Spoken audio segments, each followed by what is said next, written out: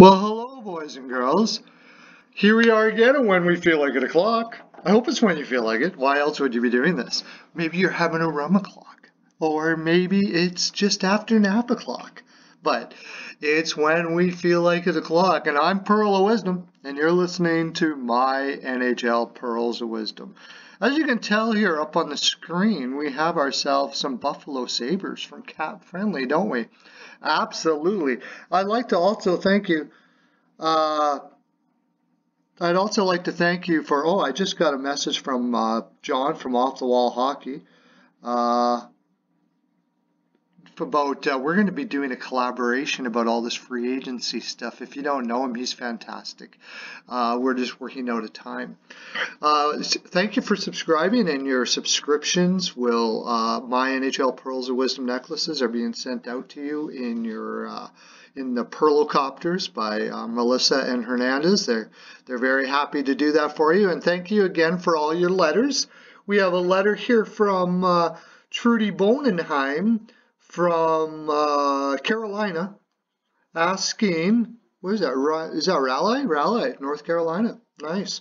Asking, what do you think of the Hall trade? Everybody's all, not Hall trade, Hall signing, not trade. And everybody's all aflutter. I got letters and letters and letters this morning about the Hall signing and all of that. And I'm like, well, you know what? I'm going to tell you, my friends, I really like this signing. I thought this was absolutely fantastic. And Mr. Kevin Adams, everybody guffawed. Oh, Kevin Adams, he doesn't know what he's doing. He's just some ex-player, and he's just a young guy. They really need somebody experienced there and all that stuff like that. And it could turn out still to be correct, but I really love what he has done so far. We're not just going to go over the Hall trade. We're going to go over a few other things as well with the Buffalo Sabres here and what they've done and what they may do. But let me say right off the get-go, Kevin Adams went in there with a mandate to improve this team right away. This team is not looking to continue on rebuilding slowly, obviously, but he also did so, seems to be doing so in a way that is somewhat cautious and covering his behind while he does so. And I think this is a fantastic idea. First of all, Kruger, their coach, I know as he was a coach for the Edmonton Oilers, who is where I'm from in Alberta, and also one of my teams. I'm a Philadelphia and Oilers, Flyers and Oilers fan. He is a fantastic coach, and I was like flabbergasted when he was let go as an Oiler. I sometimes wonder if he was let go as much as he decided to leave, to tell you the honest truth. But anyways, Taylor Hall, the aforementioned Taylor Hall, has signed a one-year deal at $8 million for 1 year. This fellow said that he was willing to go to a contender for $8 million for a 1 year deal, if that made sense. Now, on the surface, it looks like he just went for the money here. There's probably other contenders out there that would have paid him a 1 year deal, but wouldn't be able to pay him $8 million to be able to go play for them, such as, say, the Boston Bruins were rumored, and I don't know about Colorado, or maybe that Colorado didn't even want, but Boston Bruins were certainly rumored, but at $8 million, they probably wouldn't have been able to afford it. Maybe like at 6.5. If you look at my previous video that I talk about free agency, I mentioned that. We're going to see if he really wants to go to a contender or if he wants to go for our money. But now, that being said, I'm going to give Taylor Hall a little bit of a credit here. I'm going to give him a little bit of a push because he did say he wants to go to a contender, or in the sense of somebody who wants to win now.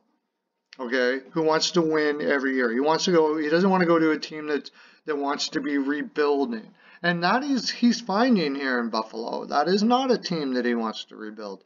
Not to mention, he takes a 1 year. He sees if he clicks with no other than Jack Eichel. Right? Like, if we can click with Jack Eichel, that might work out all right. He gets to be able to pad his stats like crazy if he heads off somewhere else, makes more money. And if not, if it clicks and it works and he can go with Eichel, I guess you're looking at this. Here's Jack Eichel. And let's look at the depth chart. First of all, let's look. They got 13 million left, by the way, in current cap space. So we'll look at that. That'll come in handy as we talk about this these moves that they've done here. Let's look at the depth chart. This is on Cap Friendly, by the way. Cap Friendly, it's the best. There, I said it. Taylor Hall, Jack Eichel, and Sam Reinhart, Cap Friendly puts up here as a possibility of a combination. I have a feeling that maybe Olofsson goes up there, but you can mix and match. I just have a feeling that Reinhart would work well with Stahl and Skinner. On the other hand, Olofsson is a shooter and Skinner's a passer, and Stahl can do both. So it'll be interesting. One thing I do like interesting about this, on a side note, picking up Eric Stahl from the Minnesota Wild, who I thought possibly may just retire, but it turns out he is going to go there, is interesting because Skinner has been a problem child everywhere he's been. And one of those things, or the only other place he's been, has been Carolina. And they were trying to get rid of him for years for reasons nobody really knows. But after receiving his $9 million contract until 2027, he went back to poop again. So I'm thinking that, character may be an issue. So they bring in Eric Stahl, who played with Jeff Skinner in Carolina, which is interesting. They must be thinking that maybe Eric can get the best out of him, as at times they must have in Carolina, although obviously overall they still had a problem. But should be interesting to see how that works out. Anyways, Jack Eichel, Taylor Hall, Sam Reinhart, fantastic first line. Now, here's where we get then you get down into Zemgus Girgensons, Cody Eakin. I have a feeling they're going to try to mix and match Casey Middlestat here. Cody Eakin was an interesting signing. He got 2.25 for 2 years. However, he has been on the decline. However, Casey Middlestat, it seems that the team has decided that he's going to be more of a third-line center. And I think they brought in a guy like Cody Eakin for the purpose of mentoring Cody Middlestat on the finer points of both sides of the game. So they'll probably mix and match with each other and work with each other. And I think that's a darn good signing, although a little on the expensive side for a declining Cody Eakin. Again, we see that they have $14 million in cap space. So I really like these moves in the sense that I love to see a team being aggressive and trying to win as they're improving. I also love to see Kevin Adams making moves that aren't going to kill him in the end, like 7 years from now or 5 years from now. He makes a move, he gets to see if it works, because Taylor Hall has had some issues with working with centers, and there's been rumblings about problems in the room and all that kind of stuff like that. So you can see how it works. If everything is working, everything is fitting in, we can work on a bigger deal for Taylor Hall. So let's get into our future here with this whole team now. Does this make them a playoff contender?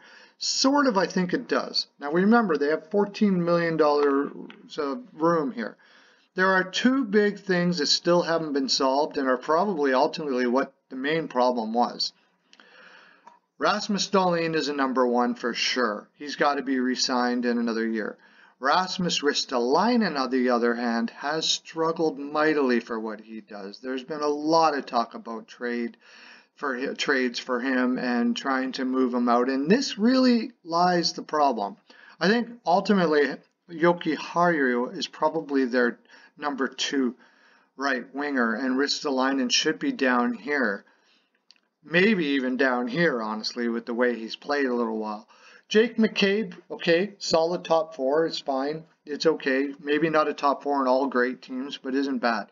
But when you're getting in Colin Miller and Brandon Montour, this is a pretty soft defense and one that struggles with the puck more often than it should in the defensive end. This is where the difficulty is. Now we have $14 million, and also we have Linus Ullmark, who is, it's up in the air whether this is a #1 goaltender, and I really don't think it is. I think this is where they really need to solve an issue. Problem is, after all this free agency stuff, there isn't much for goaltenders out there. I would have liked to seen them get Crawford, but who knows, maybe they tried. This is difficult, and hopefully throughout the year they're able to solve this problem unless Linus goes right out. I think they're giving him one more chance. He's got a short rope, and if it doesn't work out, they'll go out and get a goaltender. Here is where they have something that they can do, I believe. Tampa Bay is screwed up against the cap. Let me can I look up Tampa Bay here for you real quick? Screwed up against the cap. They are in this situation where they have only $9 million in cap space. They have to sign. I don't know if you already know this, but if you don't, Anthony Cirelli is going to cost them $4 to $5 million. Eric Chernak's going to cost him at least $3.5 to $4, and Sergachev, yeah, they're probably going to give him a bridge deal, but that bridge has got to be $5. They are going to have to move somebody. Now, they were talking about moving guys like Killorn. They put Tyler Johnson on waivers. That didn't work. Is anybody going to want to take him, and they're going to have to take money back? It's pretty much a cluster, you know what, here in, so what I would be doing if I were them, if I were Buffalo, is we will go back to the Buffalo Sabres, and we will notice that if we go to here, they have their first and second round next year. Well, we've already went all in, haven't we? We've really kind of pushed it right now. They need a defenseman really bad. I would offer up that first for Cernak, at least. Maybe a little more. I would try not to do much more than that. Another thing that's not mentioned here is Dylan Cozens should be playing in a lineup next year, possibly. He would be, that gives them a little more depth.